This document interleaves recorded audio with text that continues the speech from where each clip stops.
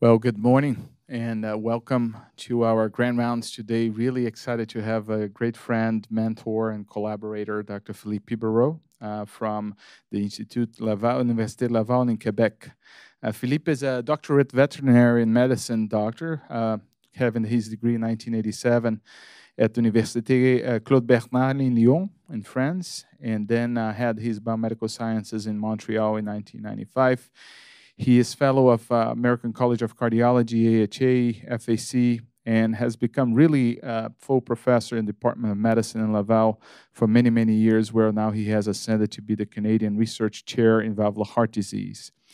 He's really a thought leader in this field of aortic stenosis, and I recall a personal story back when I was in Pittsburgh, and he came for grand rounds as well when we started this mentorship and really friendship that has led to many publications. And I see colleagues here in the audience as well that have interacted with Philippe for many, many years. He's a director of the Echo Core Lab at the Quebec Heart and Lung Institute and has published more than 650 articles and has been really a thought leader in many of the guidelines in this topic that continues to evolve. We thought that the aortic stenosis was a very simple process, but as you will understand and learn, it has become much more nuanced as we start to move upstream in the treatment of these patients. He's now in the steering committee of obviously a few of these trials that he's going to talk about, the TAVR Unload and the early TAVR. And we're really looking forward to his talk. Welcome to Minneapolis, Philippe. We'll look forward to you.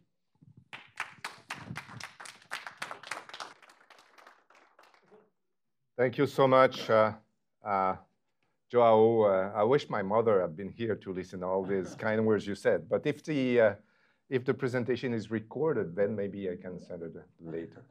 So yeah, I mean, it's really great to be here. I have a lot of friends and people I have admired for a long time here. And your institution is really creating a lot of knowledge and innovation. And I remember I've been here maybe 20 years ago or more to present. I remember it was on prosthesis patient mismatch, which was a very hot topic at the time, and it still is. And your institution was already on the map and considered one of the most productive and admired institution for heart valve research and heart disease research in general, and it has grown up exponentially. So the work that has been done here has been a great source of inspiration for us. So I thank you for this. I'm going to share with you some of the new concept and insight in the management of aortic stenosis and what I find at the present time maybe the most exciting. So I do have some conflict of interest, as you see here. The most important one is that we are the core lab for several of the major trials in the field of TAVR and TVT. So if you look in the guidelines, they have these progression stages. I think it's not really stages, but whatever, it is useful to determine when to intervene in this disease. So you have the stage A are patients who are at risk of AS. So they don't have AS yet. They are patients with bicuspid disease, with aortic cirrhosis. And then you have the stage where the patient reach mild, moderate AS. At this stage, for now, there is no indication for intervention, and the recommendation is to follow the patients. And then you have the time where the patient now has hemodynamically severe AS, but no symptoms, no LV dysfunction. That's what is called stage C1 in the American guidelines. And the dilemma here is, should we intervene now? So early AVR versus watchful waiting or surveillance. And then you have, of course, the stage where you have severe AS symptoms or LV dysfunction, which is defined in the guidelines, LVEF less than 50%. And here, of course, we know we have clear and strong indication for AVR. So the first concept is early AVR versus clinical surveillance in this asymptomatic severe AS patient. It's a very hot topic at the present time. And I like to always start with cases because, as you know, the research ideas and the innovation and the initiation of the translational research cycle starts from the observation that we do, that you do in the clinical setting. So this is a 75-year-old woman with calcific AS. She's asymptomatic and she's a true asymptomatic. So we put her on a treadmill. She did a good test. She has a BNP ratio versus her age and sex of 2, so 190 picogram per milliliter. LVEF is preserved by biplane Simpson 60%. And you see the valve is not looking good. You know, it is thickened, calcified, reduced opening. It's a tricuspid valve. And it's severe stenosis. Peak jet velocity is 5.1 meters per second. 1 year ago was 4.8, which means a progression of 0.3 meters per second in the past year. She has a mean gradient of 64, big time gradient. Valve area by continuity equation 0.65, index 0.35. So by all means, this is a severe, and we could say even a very severe yes, right? So what should we do? She has a severe yes. Although she is asymptomatic, should we do an early prophylactic AVR or watchful waiting? So wait for symptoms or LV dysfunction to intervene. If we look at the guidelines, for these patients with no symptoms, this is the algorithm in the most recent edition of the guidelines, so the 2021 American guidelines. And European are similar. So if you have a severe yes, peak jet velocity more than 4, there is no class 1 indication for AVR in this patient if there are no symptoms, except if they have LVF less than 50%, okay? Or an indication, of course, for another cardiac surgery. Let's say that they have an indication for CABG, of course, then you have to replace the valve. Otherwise, no class 1 indication, but there are several class 2A. If, for example, the patients, when you do the exercise test, you have fall in blood pressure or reduced exercise capacity, and in this case, the patient is not a true asymptomatic, you need to replace the valve. And otherwise, if it's a patient with true asymptomatic, true severe AS, there are some risk markers you can use to consider early AVR, and it's going to be early SAVR according to American guidelines. The European guidelines are more open, and they say SAVR or TAVR, but the American guidelines still SAVR. And you have, so very severe AS is one of the risk features with a peak jet velocity more than 5, which is the case in this patient, right? If you have a markedly elevated BNP, so it's a BNP ratio more than 3. She's at 2, so she will not qualify for this risk feature. A rapid disease progression. How do we define rapid disease progression in the guidelines? It's a progression rate of more than 0.3 meters per second per year in peak jet velocity. So she is just on the edge at 0.3. And also, the patients need to have a low surgical risk. So there are several conditions, but this patient would qualify for this early intervention indication, okay? So that's good. We look at the valve, and we do this. You know, when we look at a patient with AS, we pay a lot of attention on assessing the severity of AS, looking at the valve, etc. But don't forget that what kills a patient is not the aortic stenosis per se.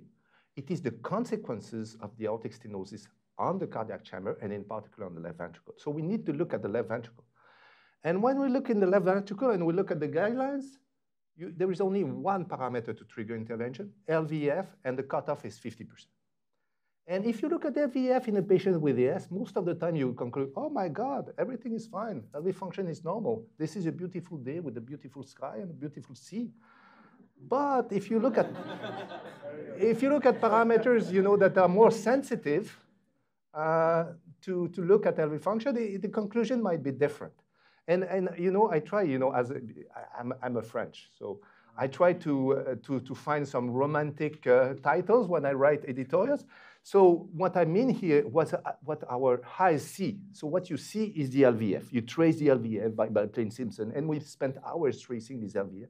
It's not necessarily what your heart feels or what the heart of your patient feels, right? We have to look at other parameters, and in particular, global longitudinal strain. And this brings me to this paper that we did with my good friend, Patricio Lancelotti from Belgium. It was a consortium of several heart valve clinics in different countries where we had patients with true asymptomatic AS, most of them at confirmation by treadmill. And they had moderate or severe AS, and we found two main risk markers in this patient of poor outcomes. First, peak jet velocity, a marker of AS severity. And again here, if you have very severe AS, peak jet velocity more than 5, outcome is poor in the short term. So this provides further support to this class 2A indication, you know, a very severe AS, and maybe it should become a class 1. And the other one was the LVF. But interestingly, in this study, because we needed to have patients with asymptomatic, no indication for intervention, all of them had LVF more than 50% at baseline. This was an inclusion criterion. But you see that the outcome varies depending on the stratum of LVF. If you have LVF more than 65%, this is great. If you have LVEF between 60 and 65%, you start to see some decline in the survival. But if LVEF is less than 60%, meaning between 60 and 50, then you see an impact on mortality and in the short term. Same findings here with this big study from the Mayo Clinic led by J.O., where you see here it was more all-comer. So you have LVEF less than 50%, 50 to 60, and more than 60. More than 60, again, survival is good. Less than 50, this is a no-brainer. You have an impact, short-term and very pronounced. But between 50 and 60, those patients actually are closer, at least initially, to the less than 50 than to the more than 60. So I think there is an important message here.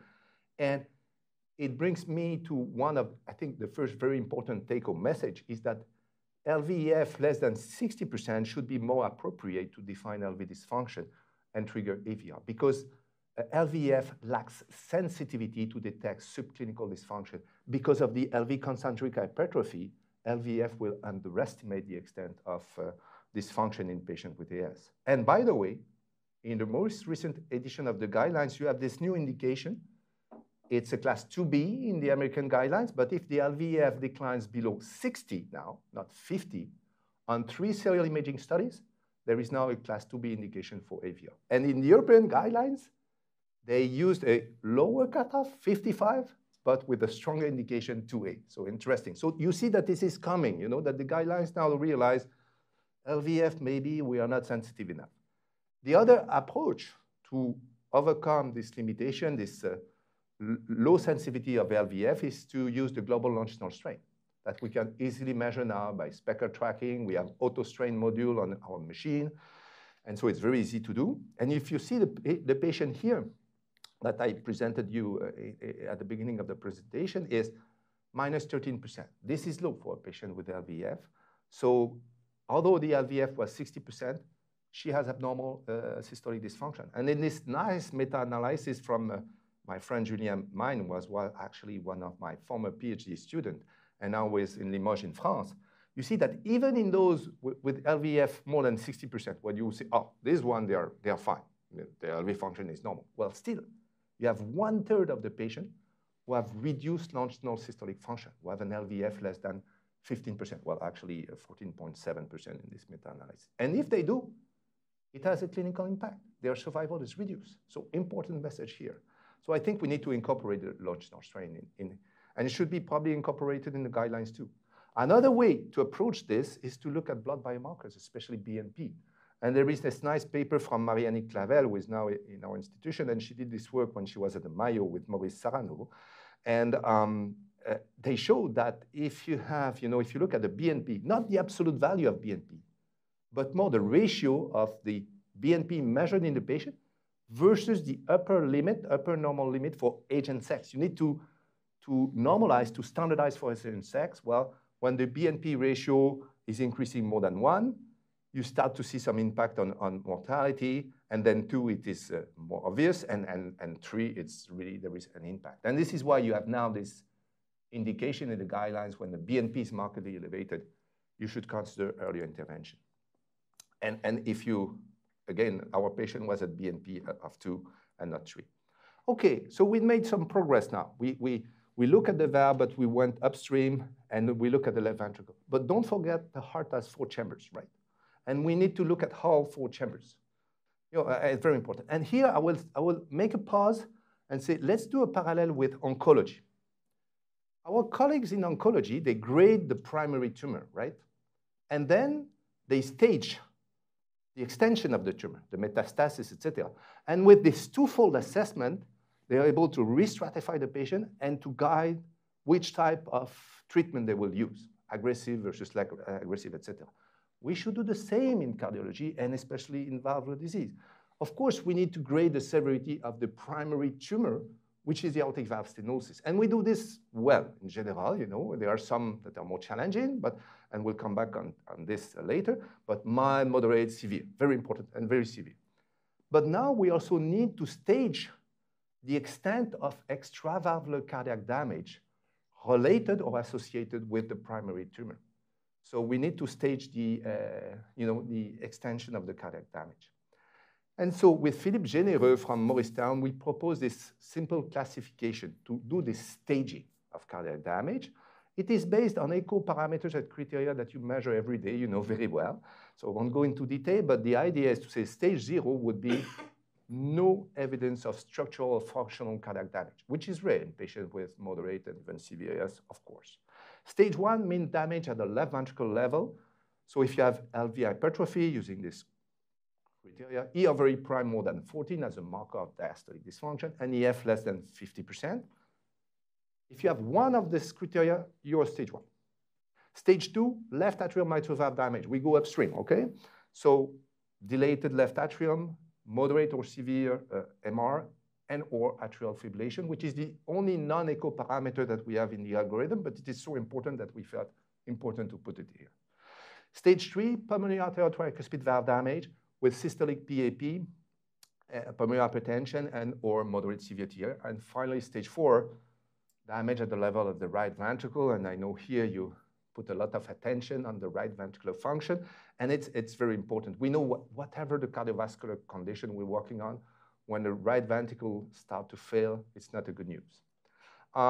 So we applied the simple classification to the echo pre-AVR in partner 2. So partner 2, this randomized TAVR versus SAVR trial in intermediate surgical risk. We put together TAVR and SAVR, and this is what we got.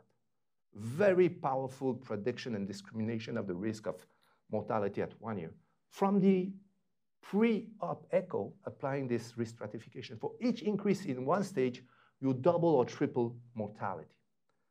And then this algorithm or concept has been validated independently by Joao when he was at UPMC at the time, and Mio. And this was, I love this work, was published in JAMA Cardiology. And again, you know, it was a pretty large group. You know, there was 689 patients from single institution. And you apply this classification and it works. You know, in real life data, you have a very powerful prediction and discrimination of each stage and the risk of all-cause mortality and the composite of death and readmission. Because when we proposed this concept initially with Philippe, we said it needs to be validated by others, or otherwise it would not fly. Then we did another step, which is with my PhD student, Lionel Tasté. We had it was a multi-center study, data from the several heart valve clinics, similar group as what I showed with the paper from Patricio Lancelotti. And we kind of adapted this staging classification for the patient with asymptomatic severe, because previously we had worked on symptomatic severe having an indication for AVR. Here now we are interested in the asymptomatic severe in order to see if this cardiac damage staging is able to predict the timing for intervention, okay? So we did a few modifications, especially in stage 1. First, we changed the A over E prime more than 14 for a more multi-parameter criteria, so a grade 2 or 3 diastolic dysfunction according to the ASC guidelines, okay? Then EF, we increased the cutoff from 50 to 60 for the reason I mentioned before, in the studies I mentioned before. And we also added global longitudinal strain less than 15% to, again, improve the sensitivity of detection of subclinical dysfunction in these patients. Again, if you have one criteria, you're class 1, you're stage 1. And then we did, the other modification was in stage 4. In addition to moderate severe RV dysfunction, we added a marker for low flow state. This is stroke volume index less than 30. This is moderate or severe low flow state. Low flow state in the guidelines is defined as stroke volume index less than 35. So we used a more aggressive. And why we put it in stage 4? Because the heart is a pump, right? So the purpose of the heart is to pump blood, to have a normal stroke volume. If the stroke volume decreases and decreases substantially, it means that there is something wrong in at least one of the cardiac chamber. So that's why we put it, because for us it was the first phase, the first stage of decompensation, although the patient is still asymptomatic, right? So these are the results. They were striking.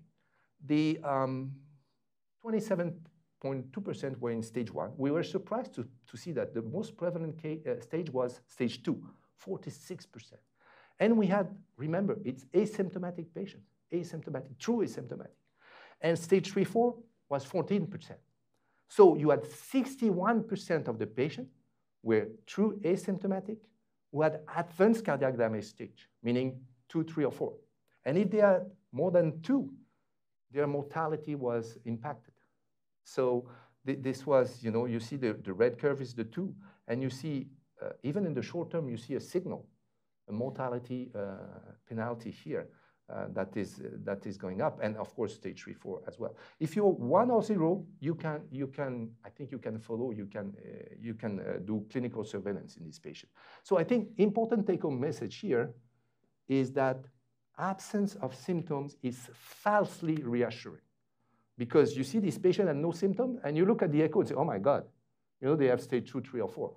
And they are at high risk. So in patients with asymptomatic, I think we should probably, of course, if there are symptoms, it's a no-brainer. You have indication for AVR. But if you have no symptoms, be careful and look at the echo. The other, we did other follow-up work to this with Philippe Généreux, and one of the most important one is this one we published recently in JACC. Then we said, well, let's look at the changes in the cardiac damage staging following this successful SAVR and TAVR that we do. And I should say it has been a cold shower, because you see only 15.6% of the patient. We pulled together partner 2 and 3, so it's not only intermediate risk, low surgical risk. And we look at the change from pre-AVR to 1 year, and 15.6% only improved their staging. 57.9% remained the same, and you had 26.5% who worsened despite successful AVR.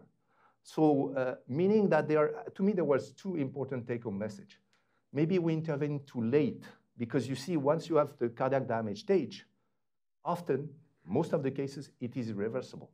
And in worsen, this multiply mortality, subsequent mortality by 2.25. The other things is, the 2 other interesting findings that we made is that if you look at the factors associated with worsening of the cardiac damage stage, there was hypertension. And here there is an important take-home message. When we treat patients with AS, we tend to focus on the valve disease. And we tend to forget that there are other comorbidities that we also need to treat aggressively. So I think we have to, all the adjuvant therapy, when we do a successful TAVR, don't forget to treat hypertension, diabetes, coronary artery disease, etc. Otherwise, the treatment would be futile. The other thing is, you see, surgical AVR was associated with worsening of the cardiac damage. So, and it was essentially worsening and especially new onset of right ventricular dysfunction. So I think, if you have patients with already advanced cardiac damage to start with, 2 and especially 3 and 4, it is probably preferable to use a TAVR than a SAVR. And this summarizes how we can implement the cardiac damage stage in our practice. So if you're asymptomatic severe AS patient, stage 2 or more, this is maybe an argument to consider early AVR, okay? Another argument in addition to what you already have in the guideline. And if you have a patient with symptomatic severe AS and already indication of AVR, I think if you have stage 3 or 4, clearly there are more and more evidence that TAVR is preferred. So there are some trials that already look at the timing of AVR in these asymptomatic patients. This is a small trial from South Korea. There were 70 patients, about 70 patients in each arm, so it's a small sample size, but still. Early SAVR in this case was associated with a lower rate of mortality and cardiovascular mortality compared to conservative management. It was not all comer patients, it was only patients with very severe AS, so peak jet velocity more than 5, okay? And it was only with SAVR. And this is where I come to TAVR, because TAVR has been a revolutionary, as you know, in our field. This is the first TAVR performed 20 years ago. So we had the 20th anniversary in Rouen, actually, last spring. And Alain Cribier is a good friend of mine. I actually saw him last Monday. I was in Rouen presenting. And this has been, when we think about this and say, well, it's probably been, they did the first in man, and then this has been easy journey. I can tell you that when I talked to Alain, there was so much resistance, when they did this first study, and they were, even by his own colleagues, was criticized and saying it was a fool, it was crazy, it will kill patients, etc. And at first, they were only treating patients with cardiogenic shock. This was the inclusion criteria. So they needed to come, and so they were coming from all over the France in cardiogenic shock, and trying, so it was really a rescue type of intervention. And but we are more than 20 years ago, and now several millions of people got this intervention. It's amazing. So it's a revolution. And this has also markedly increased our ability to do trials, because this, early TAVR versus clinical surveillance trial, we've been worked on it for maybe more than 15 years with Bob Bono. Okay, sorry about that. It's not going to be long. I'm moving too much. So we've worked with Bob Bono, Pat O'Gara, Catherine Otto, and others, and Maurice Sarano to propose to NIH a trial. But it was difficult because at the time we only had SAVR, and you're proposing to patients who do not complain of anything. They are asymptomatic. You say, oh, we're going to do an open heart surgery with a 2 months recovery, etc., versus waiting. I say, doctor, I'm going to wait. So now with TAVR, this has made these trials possible, and this has made, in particular, early TAVR trial possible. So this is a big trial, as you know, and recruitment is over. So patients need to be, and this is all common, asymptomatic, severe. They are confirmed to be true asymptomatic with treadmill, which is, I think, a strength of the trial. They're randomized transfemoral TAVR versus clinical surveillance. And the primary endpoint is at 2 years. So we have to wait another year or so to get the results of this trial. So this is the first component of my talk, so about this asymptomatic severe. No class 1 indication for this patient, unless they have this LVF less than 50% or indication for other cardiac surgery. But you have several 2As. If very severe AS, fast stenosis progression, elevated BNP. We have this new indication, finally, with the LVF less than 60%, or in the European guidelines, less than 55%. And I think the cardiac damage stage concept is really helpful. And of course, will now be applied to other valvular disease. There has already been some publication in MR, in AR. And so it is, I think, expanding rapidly.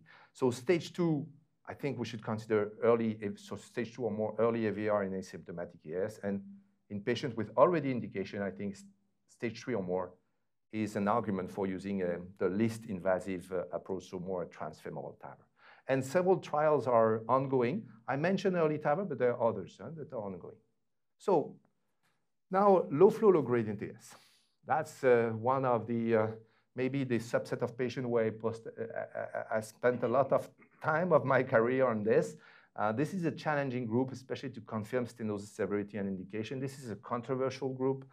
So how do we define this low gradient AS? It's patients with discordant grading at the resting echo. So they have a valve area that is severe, less than 1, but the gradient is not severe. So it's less than 40, peak jet velocity is less than 4.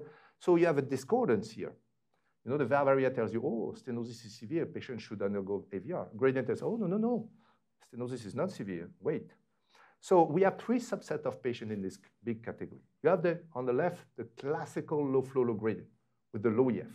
These patients are known for a long time. We knew that when you have a low EF, you may have a low flow and a low gradient despite a severe AS, and you should do the dobutamine stress echo. And this is, in fact, the HREF form of AS, right? Then you have patients with preserved EF, but nevertheless, they are low flow state. Low flow defined in the guidelines, again, stroke volume index less than 35. And that's what we call, like in now more than 10 years ago, the paradoxical low flow, low gradient AS. Why paradoxical? Because they have low flow despite preserved EF. And this is, in fact, the HPEF form of AS, right? D3 stage in the guidelines. And then you have the normal flow, low gradient. They are not really well addressed in the guidelines, not addressed at all in the American guidelines, a little bit in the European guidelines. And these are patients with preserve the F, normal flow according to stroke volume index, and they still have this challenging situation where they have the discordant gradient, and we don't know what to do with them, okay? So future direction for research. So this is a case of paradoxical low flow, low gradient, often seen in elderly women, often with concomitant hypertension. She is symptomatic. LVF by biplane Simpson is 65%. It's a true normal LVF, but again, global longitudinal strain is reduced here. So again, normal EF doesn't mean normal systolic function. And she has grade 2 diastolic dysfunction, impaired feeling, increased feeling pressure. And because of this impaired longitudinal strain, impaired feeling, you have a pronounced concentric remodeling with small cavity. Yes, LVF is normal, but 65% of nothing is still nothing. So that's why the stroke volume is reduced. This patient is in low flow state. It's in paradoxical low flow. And if you look at the valve, clearly not looking good, right? But, the gradient is only 26. It's a modest gradient, and eventually some cardiac surgeons will be reluctant to operate in a patient with such a low gradient, especially if EF is preserved. And valve area is clearly severe. Doppler velocity index that I always like to look at in this patient is also severe. So this is the entity that we described in 2007 in circulation for the first time. We actually had 18% in this cohort who had this entity that we call paradoxical low flow, low gradient, defined as small valve area, low gradient, low flow in preserved EF. And these patients were associated with worse prognosis. And we said, well, maybe we underestimate the severity in this patient, and this patient are undertreated.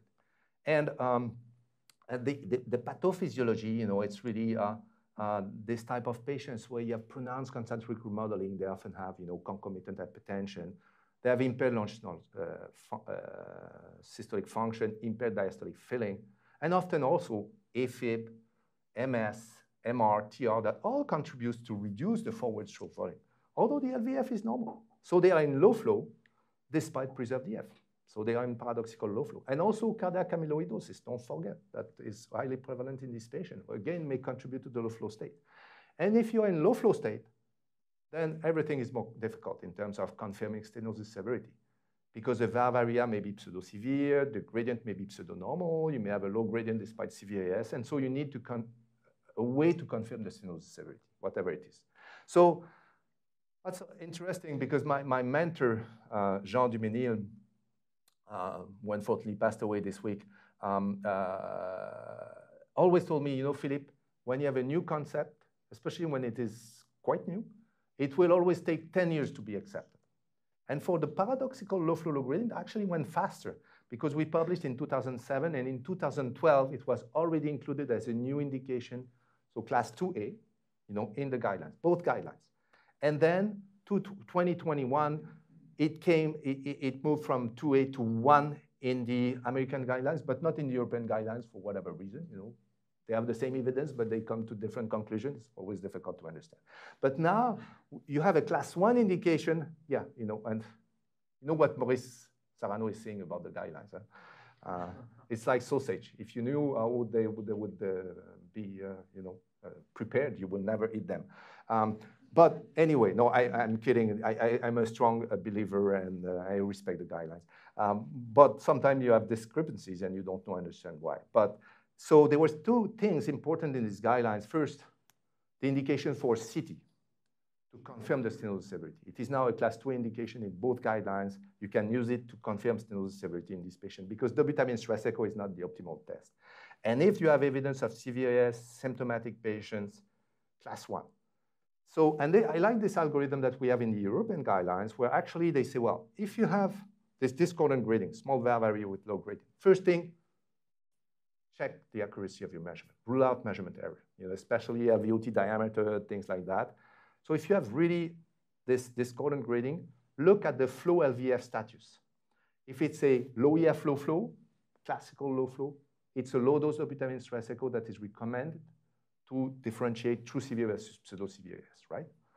Using this criteria. If it's a preserved EF normal flow, so the paradoxical low flow, the D3 stage, dobutamine stress echo, LVF is already preserved. You have a pronounced concentric remodeling. It's probably not the ideal test for this patient. You should use calcium scoring.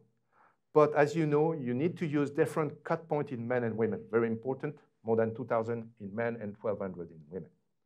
So if we come back to the patient we mentioned, she has a very high calcium score for women. I mean, it's huge. So she underwent TAVR and did well. And this is where I get to amyloidosis.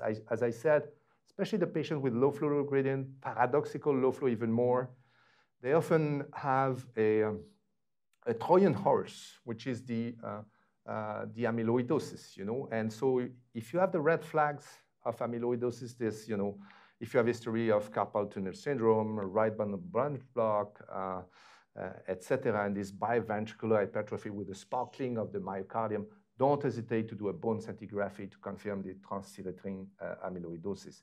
And also, there are more and more evidence, and we'll have a review paper published in Nature Cardiovascular Reviews with Jagat Narula, where there are more and more evidence that amyloidosis may be a primary cause of aortic stenosis.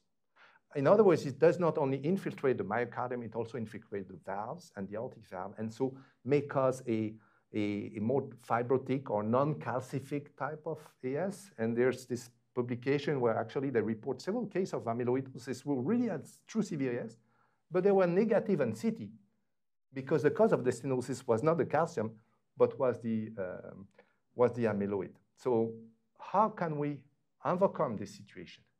Because it is true that we often say, oh, it's calcific AS. No, it's not calcific AS. It's fibrocalcific AS.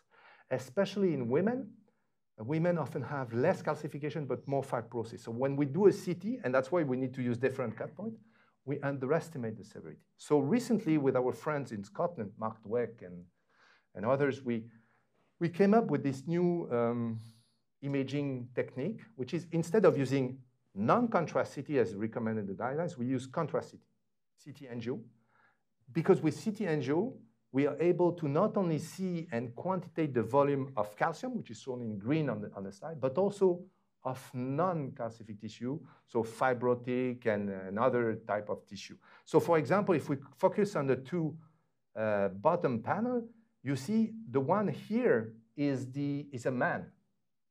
And most of the burden is calcification, is green, right? Whereas here on the right, it's a woman. And very little calcification, but a lot of fibrotic tissue. And if we look, the hemodynamic severity was about the same in these two patients, severe AS with similar gradients, but the cause of the gradients is different. Essentially, the fibrocalcific burden, if we look overall is the same, but different composition. One is calcium and the other one is fibrous tissue.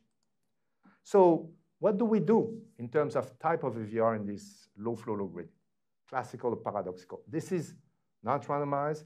This is from the TOPAZ study multi-center registry on which we have worked from several years now with Joao and Miho. So it's not randomized, so it should be taken with a grain of salt. But I think in those vulnerable ventricle and cardiac chamber, the least invasive approach is the way to go. So transfemoral TAVR, followed by SAVR, alternative access TAVR, not as good. And conservative management, if you do nothing with a severe stenosis, even if it's low gradient, it is bad outcome, right? So this brings me to other tools that we can use to improve the risk stratification and maybe the indication for intervention. This is a great collaborative work that we did with Mio and Joao. So this is from the multi-center TOPAZ study. We had from the beginning, not from the beginning, but we had implemented the CMR. And so several centers were involved, and all the analyses were done by Joao and Mio. Thank you so much for this. I mean, this has been a huge work. And the results were very compelling and very logical.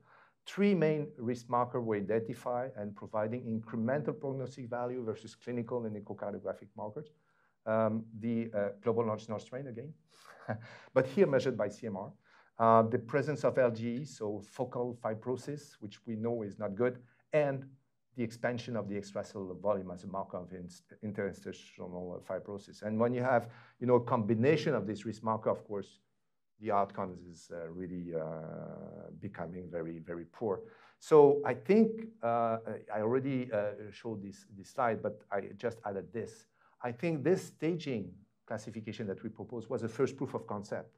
And we said, well, now let's the others kind of improve this. And I think we can reinforce this staging by adding blood biomarkers, as we saw BNP and maybe high sensitivity troponin, but also CMR parameters, especially the 3 risk marker so I think now we need to test that, I think, Joe and me. So for these patients, DSE is useful, but more for those with low EF, okay? Otherwise, the way to go is CT, And I would say, even in our institution now, even with the low EF, low flow, I have to confess that sometimes we go directed to calcium score. Simpler than the dobutamine. And often when you do the dobutamine, and at the end of the dobutamine, you're still stuck because, the flow is increased, but not enough. So you still have the discordant grading, or you have to stop prematurely because the patient is getting arrhythmias, etc. So often the dobutamine stress echo, I realize, is inconclusive, and we still have to do the calcium score. So given that, sometimes we are lazy, we go directly to calcium score. I do not mean that it is what is recommended in the guidelines, but this is what we do often. So AVR is now recommended, and it's most of the indication has in high gradient AS, so class 1. And I think transfemoral TAVR is really something we should use. Just kind of back,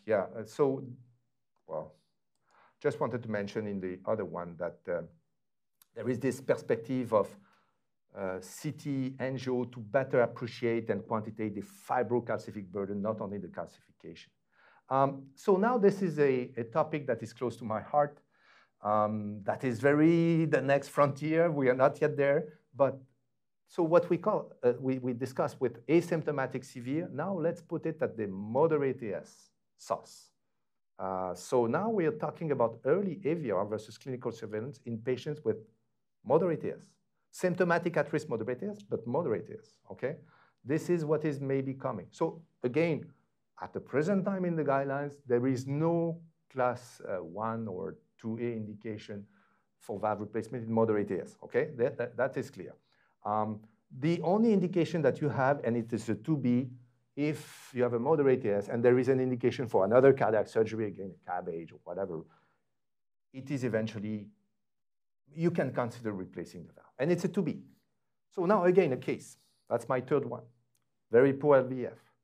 And we have, again, a discordant grading here with a gradient that is low, 22. The valve area is severe, 0.85. So we do a dobutamine stress echo. And in this patient, there is a good flow reserve, contractile reserve. You see the stroke volume is going up. The mean flow rate is going up. The LVF is going up. And the mean gradient is increasing. But at the end of the dobutamine stress echo is still moderate. Still less than 40, right? 32. And the valve area that was severe at rest is now 1.2. So it's moderate. So this is an example here where the dobutamine stress echo has reconciled the valve area and the gradient, and now telling you stenosis is moderate. Okay, so there is no indication for AVR, and the patient is fine, right? No, I think, the question is now, okay, this is moderate AS. This is not no AS or mild AS. This is moderate AS in a patient with really systolic heart failure, very bad LV, right? So is it benign for this patient, do you think? The answer is no. This is here all comer with moderate AS and different degrees of AS. This is very, very large registry, nation-based Australian registry, ECHO database, the NIDAD registry. And what you see is very interesting. So the blue bars are the 5-year mortality and the black are the 1-year. And you see here is the no AS, the reference group. And already with mild AS, you see marked increase in mortality, right? Mild versus no. And then with moderate AS, you have another step. And then with severe, another one. But look at moderate AS is almost as bad as severe. And you may say, oh yeah, but this is because, the moderate AS or the mild has progressed to severe. But okay with 5-year mortality, but even the 1-year mortality, is substantially higher in moderate versus no AS. And you may say 1 year to progress from moderate to severe, maybe, but not in all patients, right? So there is something here that is wrong, right? AS is not, a moderate AS is not benign. So this is a study that we did with 3 other centers. It was retrospective, patients with moderate AS and depressed EF. And the outcome is not good. At 4 years, 61% had either died, underwent AVR, or heart failure hospitalization. And then we did another study because we've been criticized in this previous paper that we had no control group. They wanted, the review wanted to have a control group with heart failure, but no AS. So we say, okay, we're going to do that now. So we have this group with heart failure, no AS, match for age, sex, and LVF. And now you have the moderate AS treated by AVR. That's the red curve. That is almost, you know, with the heart failure and no AS. And then you have those with moderate AS, not treated by AVR, and they have a very bad outcome. So I think the message here is what is moderate AS for a good ventricle with a good systolic function may actually be equivalent to severe for a depressed ventricle. It's always a question of balance between the magnitude of the pressure envelope of the hemodynamic burden imposed by the AS versus the ventricle, what the ventricle and the other cardiac chamber are able to handle, right? So moderate AS, good ventricle, that's fine. Moderate AS, bad ventricle, HREF or HPEF, it could be detrimental, right?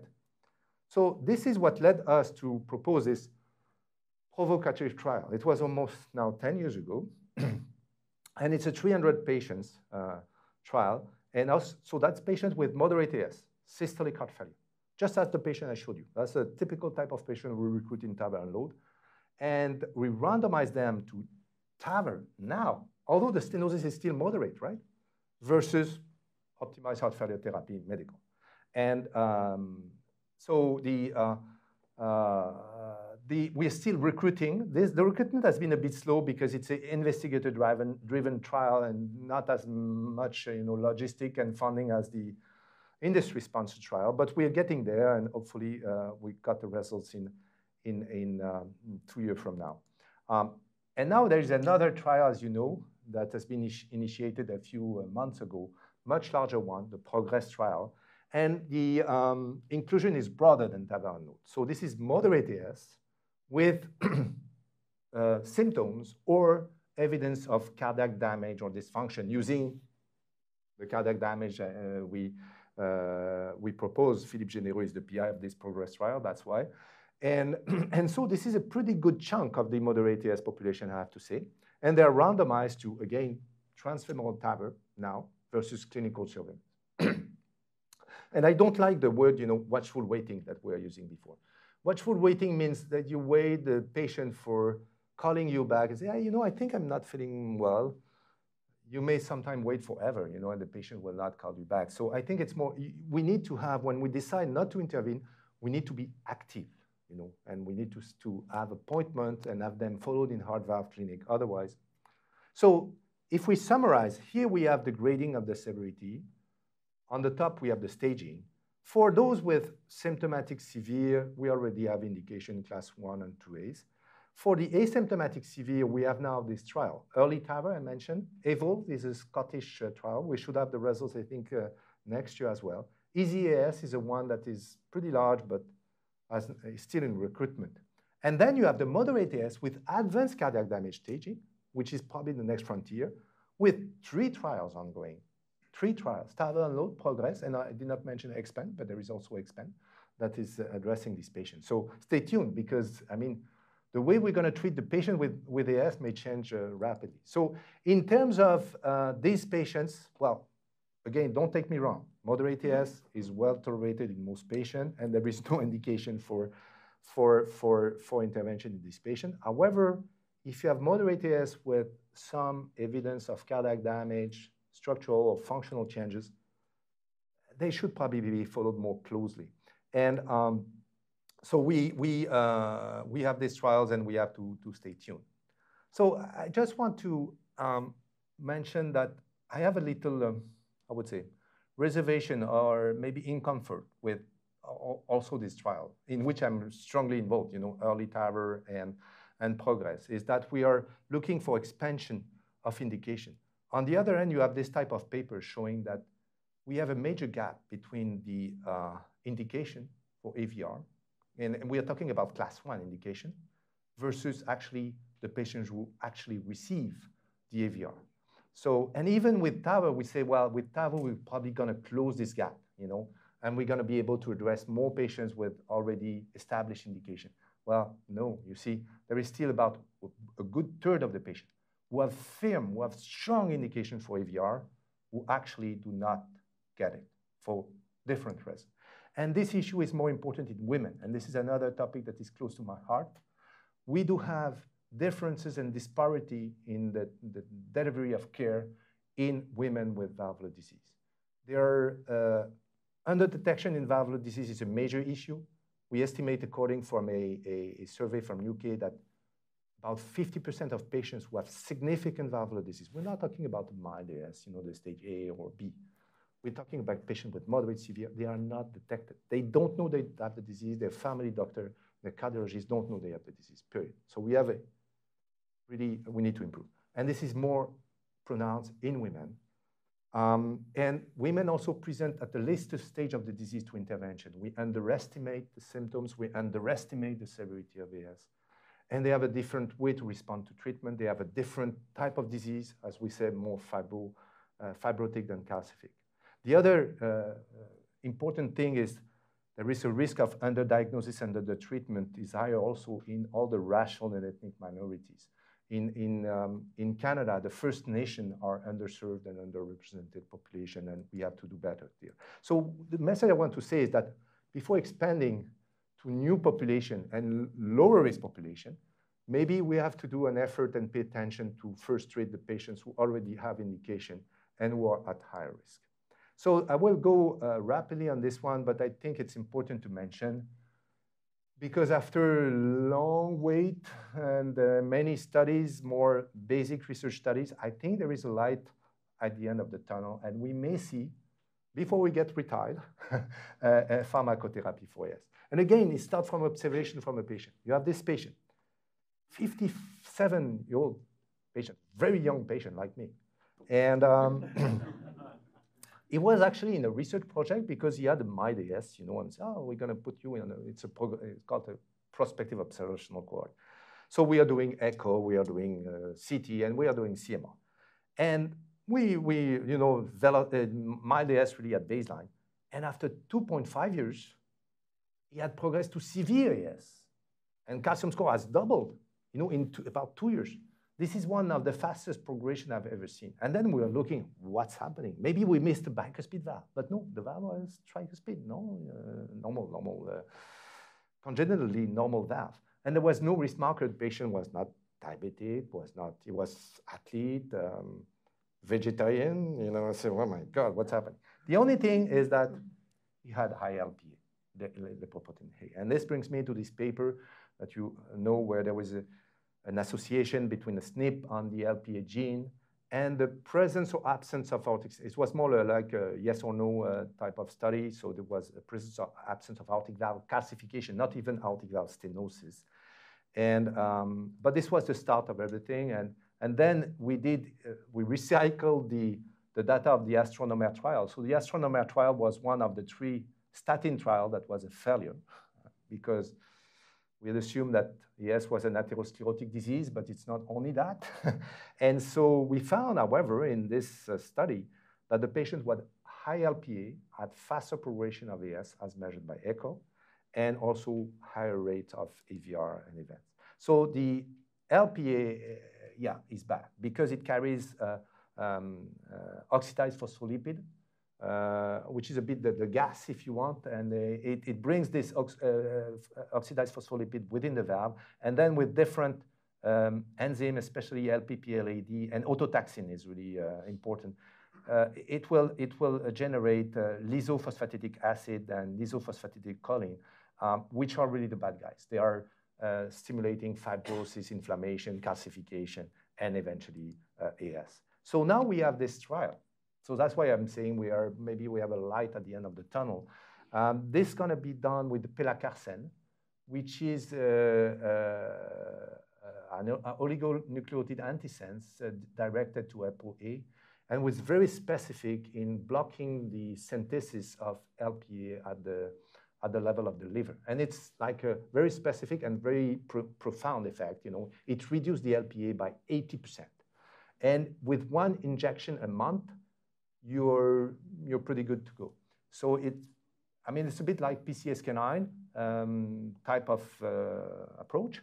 And so we're gonna have, it's gonna be a 500 patients or so randomized to placebo versus pelacarsen. And we're going to use echo and CT. So interesting in this study, we're going to have two co-primary endpoint, imaging endpoint, change in peak velocity measured by echo from baseline to 3 years, okay? Because we need 3 years because it's mild, moderate AS at baseline. And/or the change in calcium score measured by CT. And this is actually what we had recommended when we did this paper with Brian Lindman on behalf of the Heart Valve Collaboratory. There was some authors were from FDA.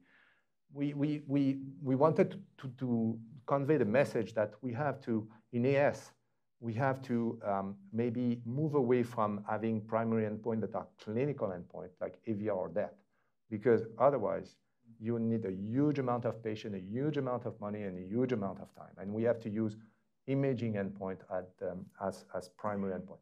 It has been, I would say, a negotiation with FDA, but now they accepted it. And I think, you know, the best primary endpoint are probably change in hemodynamic severity as measured by peak velocity by echo, and change in anatomic severity by CT. And if you can do both, you're very complementary and synergistic, you know. And you need to wait for 3 years. You know, FDA will not accept less than 3 years. I think it's really, So again, AS is a complex, multifaceted disease. It's not only lipid-mediated inflammation, atherosclerosis. It is also hypertensive disease with activation of the renin-angiotensin system. It is an osteoblastic disease and with some association with osteoporosis. And well, there are several trials that have been done so far. Statin, they failed. But also the anti-osteoporotic medication in SALT-2 failed. Vitamin K failed. So we have several ongoing, one in our institution with OBS, interestingly, because I think we can have a benefit at the level of the valve, the myocardium, and maybe the aorta as well. LPA lowering, as we discussed, will start soon. We have one with atacicept, which is more targeting endothelial dysfunction, DPP4, and there are some PCSK9 trial in the cooker coming soon. But remember, women and men are different. This is one of the most important discovery of my research program, and especially of the research program of Marianic. And women have a different type of disease, more fibrosis cell calcification. So we know already, I don't know which drug will work, but what I can tell you is that the one drug fits all will not work in AS. We will probably the drug that will work in men, for example, targeting calcification will not work in women, and maybe vice versa. So we need to tailor the therapy. We will need to tailor the therapy according to age, sex, and AS severity. So we'll need a multi-drug approach, as we do in heart failure, right? And this tailored to the patient. So to summarize what I've covered in my talk, for the mild moderate AS, there is no indication, but we do have some trials. There is pharmacotherapy trial in mild moderate, and these progress trials and others in early TAVR versus clinical surveillance in moderate AS. For the asymptomatic severe, we have all these strategy trial testing the timing of intervention. And for even the severe AS with indication and symptomatic AS, there are some trials and very interesting trials. There is a TAVR versus SAVR trial. You may say, but we already have partner 1, 2, 3 and evolute low risk, etc. But there is a REIA trial. Why do we have the REIA trial? REIA is a partner 3 trial, but for women only. Because when we look at the data of partner 3 and evolute low risk, we realize that 70% were men and only 30% were women. So women were underrepresented. So now we are kind of trying to catch up and doing a trial for women only. The other one that is interesting ongoing, because I think we have to test this as well, is to say, well, we have always assumed that all TAVR valve are equivalent. Maybe yes, maybe not. So, but we have to do the trial comparing balloon expandable versus self-expanding. So there is already the SMART trial in the US, more in the patient with a small annulus that is ongoing, but there is the BEST trial. So the BEST trial is similar funding as MitraClip, MitraFR. It's funded by the French government, which has an advantage because it is not funded by any of the two companies that are opposed in this trial. So, and it's going to be 1,800 patients, 1,862, and they are randomized to balloon expandable with the SAPIEN 3, SAPIEN 3 Ultra, versus self-expanding with the Evolute Pro, etc. And the primary endpoint is at 90 days. It is a mortality at 90 days, based on some study that they did with the France TAVI registry and published in Circulation, where they are the difference at 90 days. And we are the collab.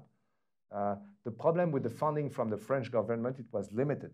So we applied to the Canadian Institute of Health Research to fund the collabs for the ECHO and CT collab. So, and I would like to thank all the organization that helping me, and especially Heart Valve Voice Canada, because we did recently this report on the patient care pathway. It has been a huge word, but I think it's very helpful. And I want to thank my team, because they're really those who are doing the work. And you see the ratio of women versus men. Huh? It's definitely in favor of women. So because again, women, well, first they have a longer life expectancy. So it's a better investment for my lab. They are multitasking. They are multitasking, whereas us men, we are not as good at this. And they have a different form and much more interesting type of disease. And here, you know, top right, this is my older daughter, Mia. So thank you very much for your attention.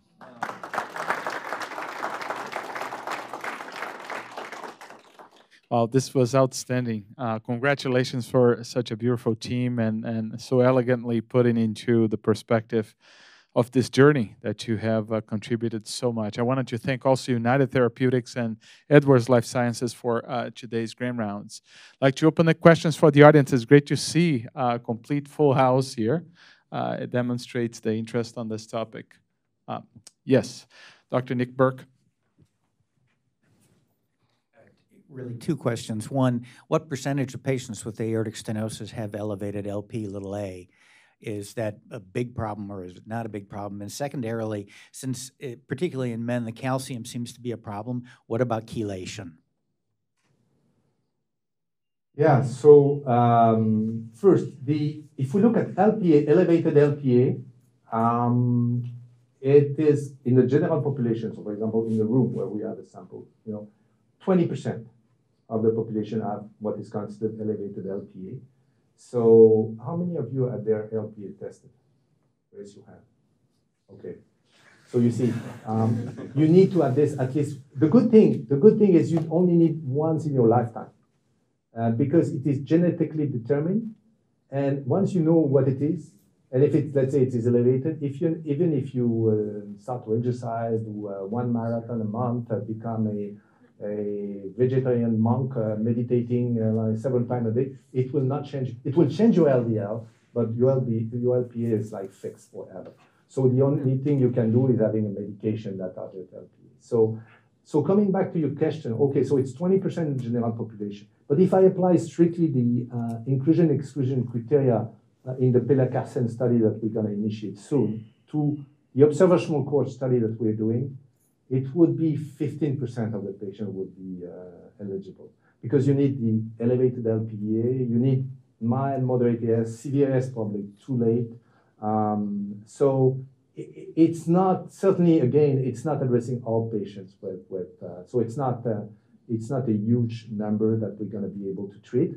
But I think it is one piece in the puzzle, and we may need a medication for the other patient. And yes, maybe chelation for calcification. I mean, it's always, the ratio versus efficacy versus safety, that is always the big concern that we would have. But I think we need, because obviously everything that was targeting, the trial that was targeting calcification and phosphocalcific metabolism, obviously they failed. All the anti-osteoporotic and the vitamin K was also in this, they all failed. So I think we need new ideas and maybe new, and maybe, I don't know, maybe calcification is maybe too late to target. That's the other thing. The best we can do with calcification is stabilize, right? Regression, I think, will be difficult. And that's why it is important to treat as soon as possible in the course of the disease if we want to have an effect. Because then after it's more a snowball effect. Once you have the calcification, it's like self-entertained process, and it's much more difficult to slow or block. All right, Dr. Travis and then Dr. Lesser. Thanks for that great talk. Two quick questions. The role of left ventricular hypertrophy, does it have any impact in how you risk stratify these patients? And then what are all these patients dying from? Is it sudden cardiac death or progressive heart failure, myocardial infarction? Has anyone looked at the causes of why, the mortality? Was it for patients with moderate AS or all comers? All comers. Yeah, so LV hypertrophy, I think, has an important role. And it is, by the way, in the cardiac damage stage algorithm, that's the first criteria, in stage 1. So it is one of the, I think, risk marker. If we look selectively at, we did some study where we look at the impact of LV hypertrophy on the outcomes. It has an association, but it is not huge. Because I think, the LV hypertrophy, as we measured by echo or by CMR, is only measuring the magnitude of the hypertrophy, but not the nature. And this is why I think that CMR with ECV and LG becomes important. Because if it's hypertrophy, but essentially myocellular hypertrophy has probably better prognosis and better chance to regress after intervention. But if it's fibrotic hypertrophy, this is not as good. So I think we need to look at LV hypertrophy at the magnitude, but we absolutely need to implement, and this is what is missing in the clinical management up until now, is the nature of hypertrophy. Is it more myocellular? Is it more fibrotic? It is more diffuse fibrosis versus focal fibrosis. Focal fibrosis, unfortunately, will not regress. The diffuse, there is the reactive diffuse may regress to some extent, may take time, but yeah. And the other Causes of mortality. Cause of mortality is really multiple. There is some sudden cardiac death. I have to say the rate of sudden cardiac death in the true asymptomatic severe has been relatively low, and probably does not justify by its own, the consideration of earlier intervention. The other cause, you have heart failure, you have, and there are some non-cardiovascular mortality. And you may say, well, is it related then to AS? Maybe to some extent, because if you have a patient dying from renal failure or other type of cause of mortality, to some extent the AS may have contributed to that, because of worse hemodynamic status, more rapid deterioration of the renal function, etc. So I think we need to be comprehensive, and to me the best endpoint and more robust has always been all-cause mortality, because and this is what is it, and quality of life. I think this is something that we are not looking enough. I think we always, as investigators, we pay a lot of attention and weight on the hard endpoints, the mortality, the hospitalization, and the slope. And then after, but I think we need to be more patient-centered outcome now. And I think, especially the work we've done with KCCQ in partner has been a high opener, and for the patient, this is what they mentioned is important for them. Okay, yeah, I want to live longer, but I more importantly, I want to live better. And I think we have to do better job that we do in our trials, and include more this as primary endpoint now. I don't know, maybe like secondary. So, yeah. John?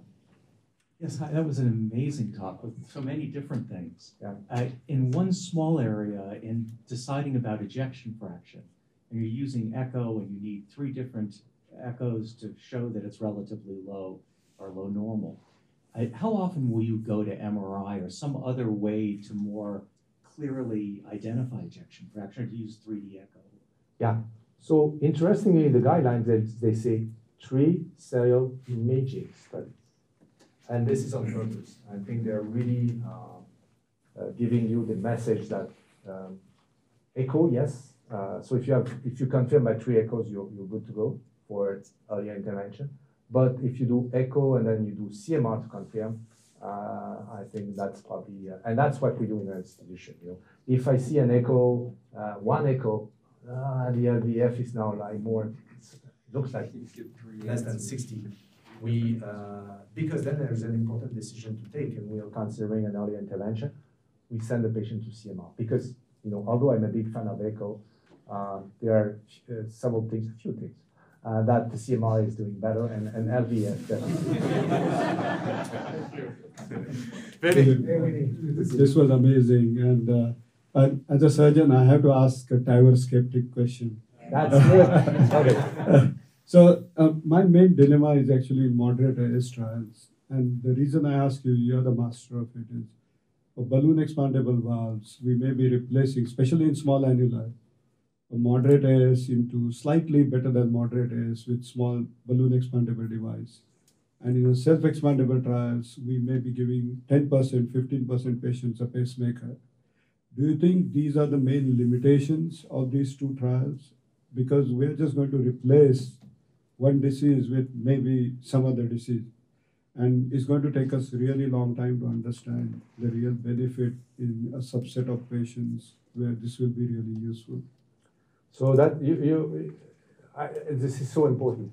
And this is why, I have, although I'm actively, as I said, I'm actively involved in those trials, and I'm a big fan. And I also have some reservation, and first because, as I said, we still have a large portion of the population who already established indication, severe AS, class 1 indication, who actually do not undergo SAVR or TAVR for many reasons. So I think we have first to fill this gap before expanding. And yes, I think the main limitation, especially in moderate AS, and maybe to some extent also in asymptomatic severe, is that we propose to put a prosthetic valve that has also some limitation and complication earlier in the stage of the disease, earlier in the life of the disease, earlier in the life of the patient, and therefore in patients with longer life expectancy. And so we expose them to a risk. And as I often say to my fellows, when we replace native aortic valve stenosis by a prosthetic valve, we replace a disease by another disease that we hope is going to be milder. But prosthetic valve have, first, as you said, they may improve, they may change a moderate AS into a mild or almost as moderate, because the hemodynamics is not perfect. They may bring some new paravalvular leak.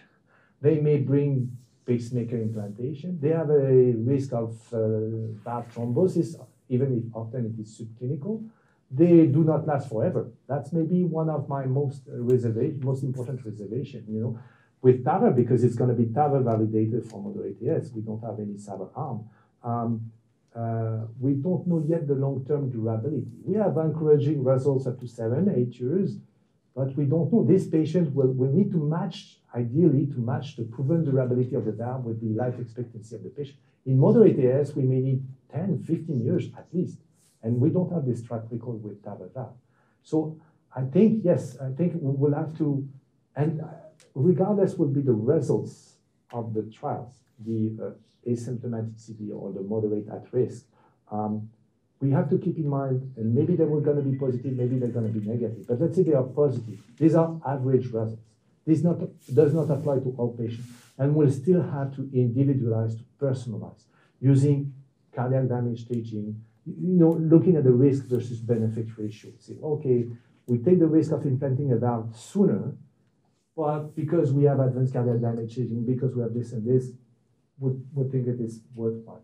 So I think, and I will finish there, but there might be a role, a niche for non-implant technologies that are currently being validated, such as the Leaflex technology, as you know, which is a technology where it's a mechanical valvuloplasty. So you kind of address you reduce the severity of the stenosis, but without leaving any device behind, any pacemaker behind. So that, and you buy some time. That's the purpose. You postpone the first intervention, because then as soon as you have the first intervention, you are in a lifelong management strategy where it's, okay, now I have a TAVI, so it's a young patient, okay, maybe in 7 years we'll come back, what do we do? Okay, TAV, no problem. But TAV, there is a limit to that, right? And then at some point you may need, okay, now I cannot do any more TAV. The patient is now 78, 80 years old with some comorbidities, and I need to do the big surgery to remove all these TAV and now put a valve, and then it's in your hand, Winnie, and it's going to be difficult cases, right?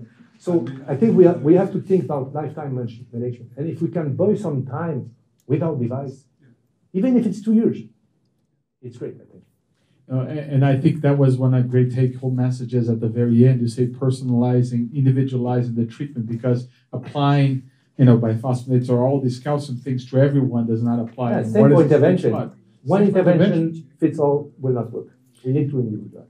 Well, I wanted to thank you all for sticking around. Have a great week, and thank you so much again, Philippe, for this wonderful.